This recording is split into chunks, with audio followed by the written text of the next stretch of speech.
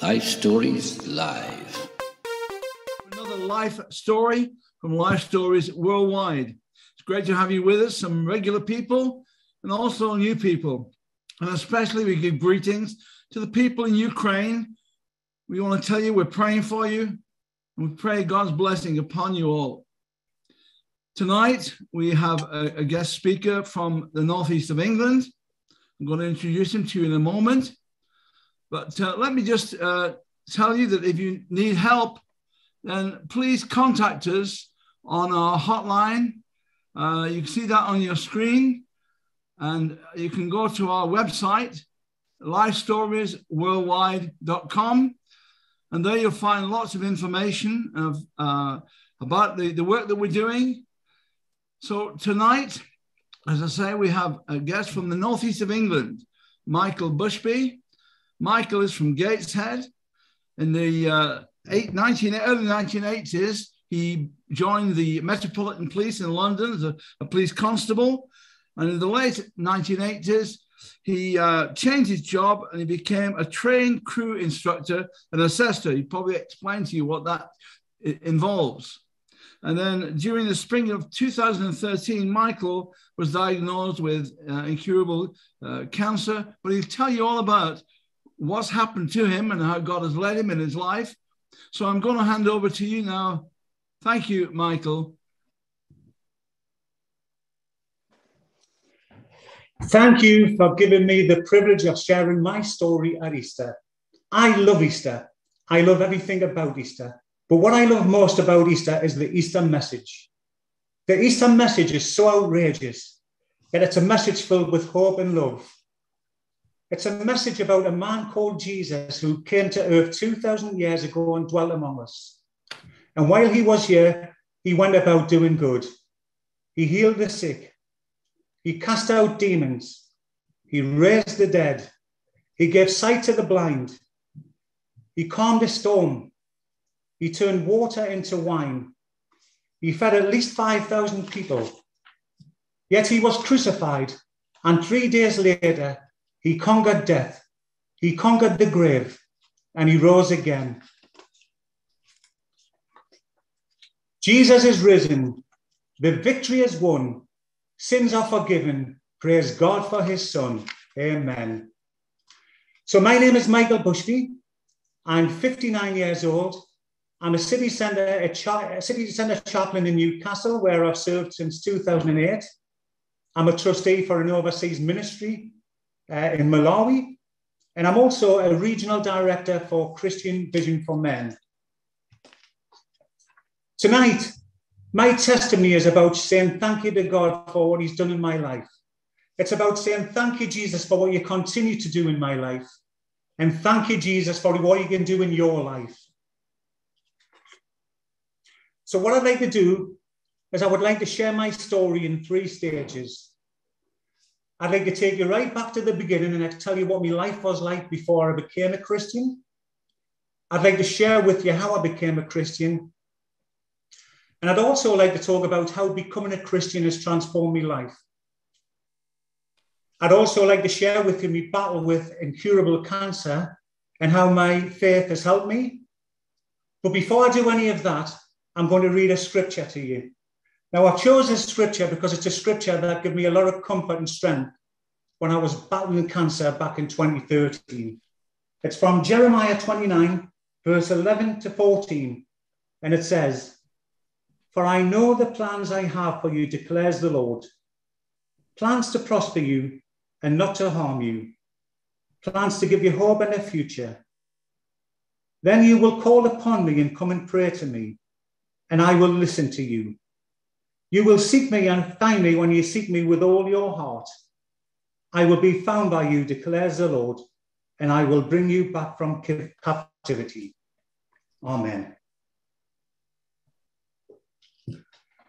Let me pray.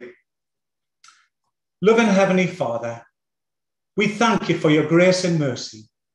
We thank you for your love. Lord, I thank you for this opportunity to share my story tonight. And I pray, Lord God, as I share my story, you will speak through me. I pray, Lord God, that you would be honored in all that I say. And I pray, Lord God, tonight that lives would be healed, lives would be touched, and people would come to know that you are real, that Jesus is alive. Oh, Jesus, I thank you. In Jesus' name, amen. So if I can take you right back to the beginning, I grew up on a council estate right in the centre of Gateshead, and my father was a truck driver and my mother worked in industry. I have a younger brother and I have a twin brother. And growing up for us was very, very tough. It was very, very challenging because my dad was quite a violent man. He was quite an aggressive man, quite an abusive fella. He was a heavy gambler. He was a smoker. And he was a heavy drinker. And we knew nothing but violence. My dad would often come home after losing money on the horses, and he would assault me mum, or he would throw meals up the wall. And quite often we would witness me mum being tortured by me dad. On one occasion, he came home and he ripped the shirt from my mother's back. And we stood up to me dad and we were assaulted. So we knew nothing but violence. He was a violent dad, a dad whom I loved and respected, but he was very, very violent. And we were challenged by that psychologically. It did a lot of damage to me, my brother. And we got ourselves involved in petty crime. I was into shoplifting. My brother and I, we joined a gang called the Chandler's Estate Agro Boys. And often we'd go out of the night time after school and we'd fight neighbouring estates with sticks and change. So we knew nothing but a life of violence. Anyway, I went through school and left with barely a qualification. And I couldn't wait to get out there into the big bad world.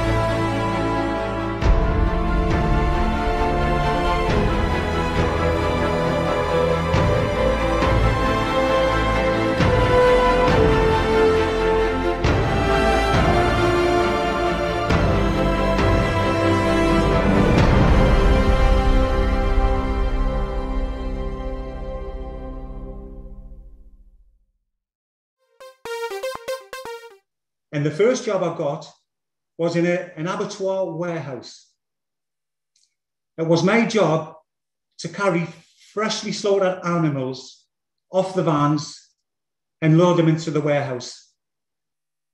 And I did that job 6 days a week from 6 in the morning till 6 at night. I did that job for about 18 months. And one day I came home and I wept and I cried. And I said to my mum, I can't do this anymore. I don't want to work with dead animals. It was an awful job. I come home most nights soaked through to the skin with blood off these animals. And I said to my mum, can I give my job up and go back to college? And my mum said, well, I'll support you. If that's what you want to do, I will support you. Now, back then it was a big deal because money was tight. We didn't have a lot of money. As I said before, my dad was a heavy gambler. Quite often he'd leave my mother short of money. So it really was a big deal for me to give up my job. and go back to college. And that's exactly what I did. I went to college and I stuck in for about a year and a half. And I left college with a boatload of O-levels. And so when I left college, I decided to leave home and go down to London. And while I was in London, I joined the police. I joined the Metropolitan Police. I served 2 years in uniform at Holloway Police Station. And from Holloway, I went over to Highbury and I joined the task unit. It was a subdivision to the CID, and we used to do all the donkey work for the CID. We do all the drugs observations and all the drugs busts. We collate evidence and pass all the information over to the CID. But while I was in London, I got attracted to the world. I became a womanizer. I slept around with different women. I was out drinking and clubbing most nights.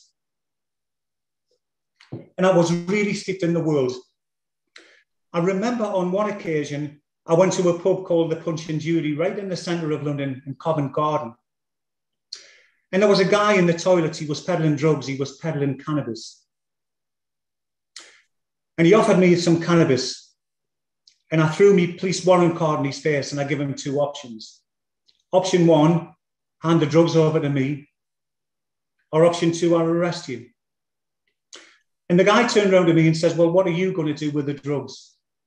And what I said to him was, I'll repeat this. Option 1, you hand the drugs over. Or option 2, I'll arrest you.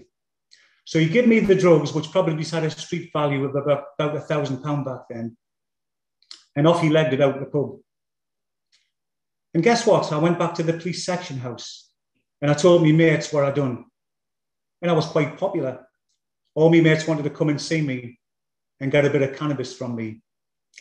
So I guess back then, police corruption was rife. We certainly don't have the technology. We didn't have the technology that we do back here now. So there was a lot of corruption in the police back then.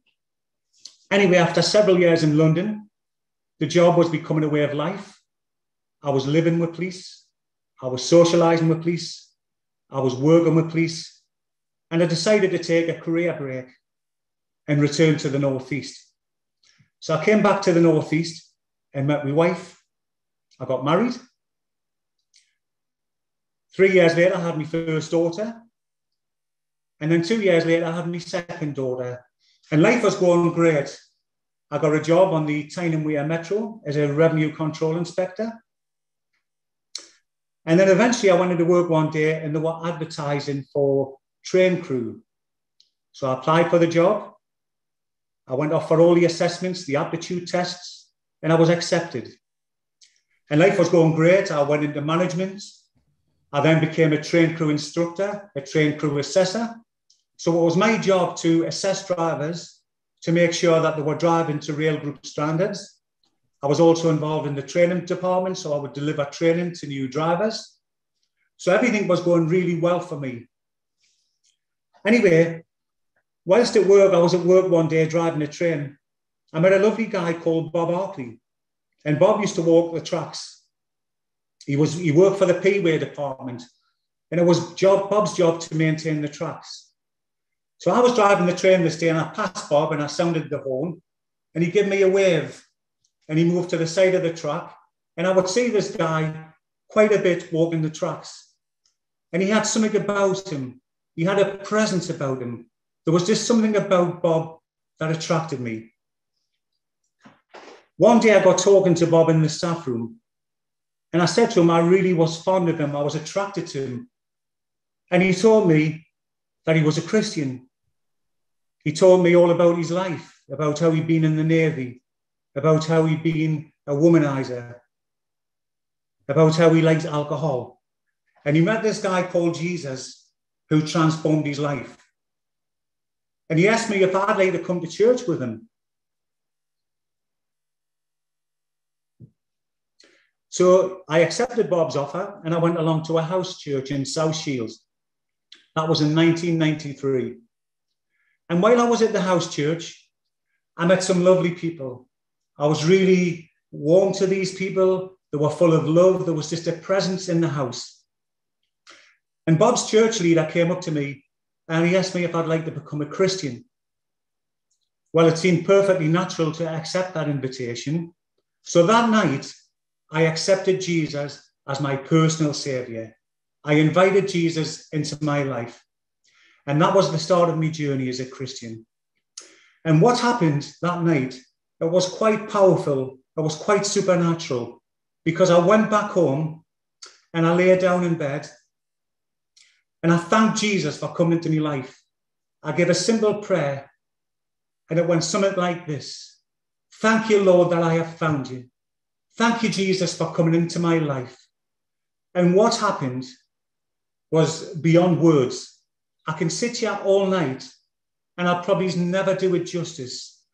But just for a split second, just for what seemed a microsecond, my body was bathed in an explosion of light.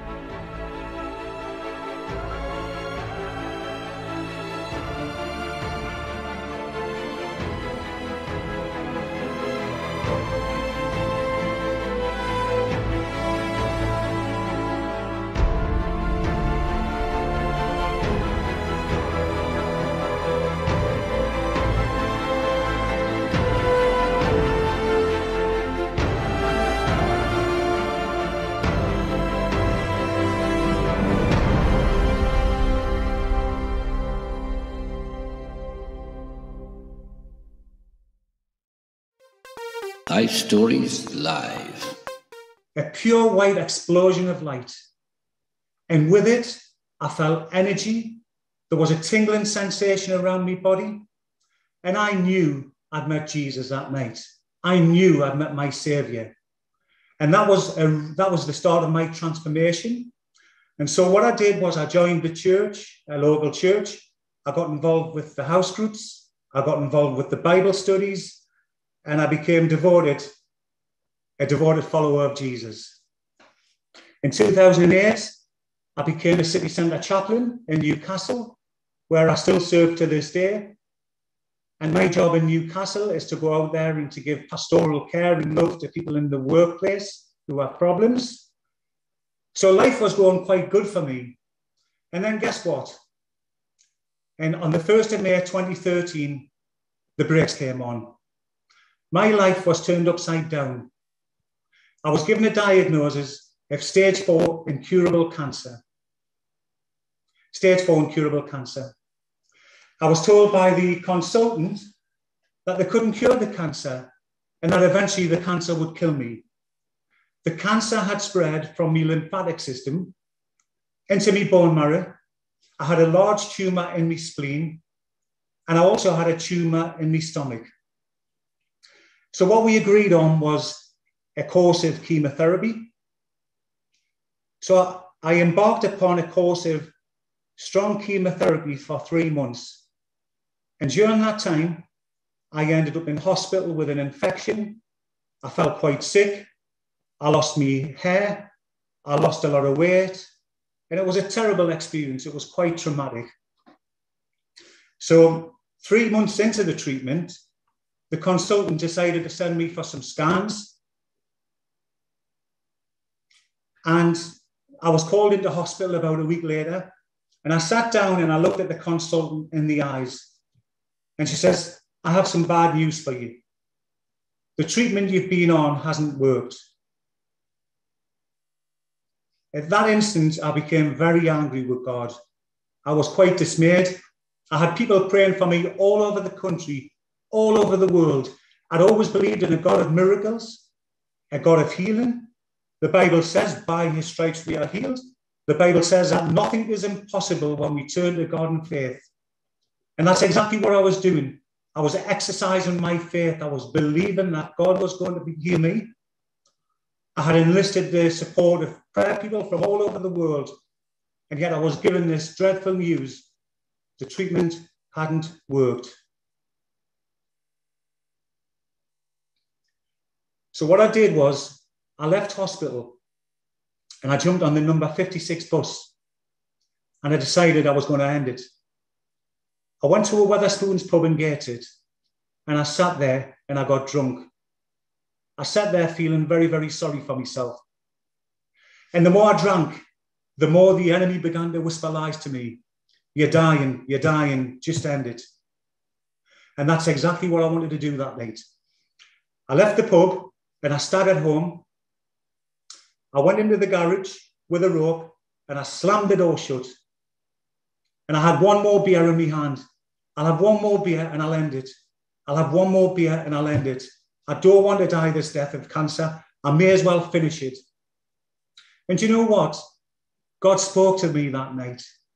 He spoke to me through my wife and through my two daughters because they were praying frantically on the garage door. Please come out, Dad. Come out, Dad.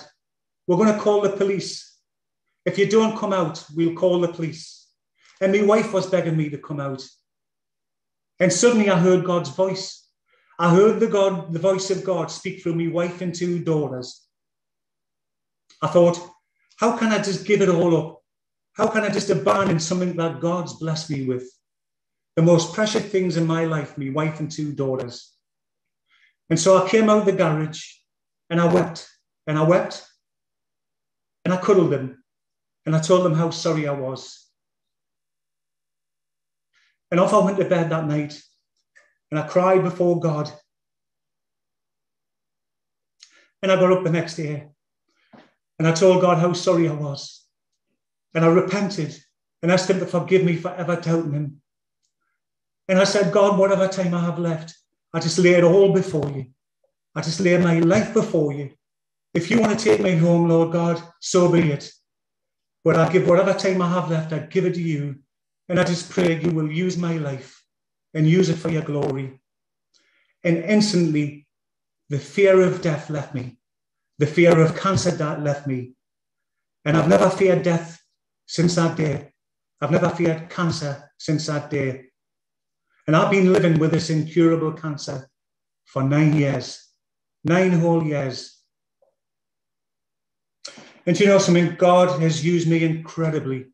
I've been on a wonderful journey with the Lord because when I finished the treatments eventually, I took a call from a guy called Richard Trotter. Richard is a director for Reaper Ministries in Malawi, and he rang me and he told me about a ministry called Christian Vision for Men. Richard started telling me about men in church, men leaving the church, suicide amongst men. And the statistics that Richard was sharing with me were quite grim and ugly. And so I asked Richard to come to my house and deliver a presentation. And I arranged for local church people to come to my house to hear this message. That night, there was 12 men, 12 church leaders came to the house, and Richard Trotter from Derbyshire delivered a message about Christian Vision for Men. He delivered a message about men in church, men leaving church, men in suicide. And when he left, I was quite alarmed and I wanted to do something. Unbeknownst to Richard, he'd sown seeds in my heart. And I wanted to pick up the baton and do something. I wanted to reach out to these men who had suicidal tendencies, because I'd been there myself. I have the t-shirt. And so what I did was, I spoke to my local church leader and asked him if we could have a meeting. Life Stories.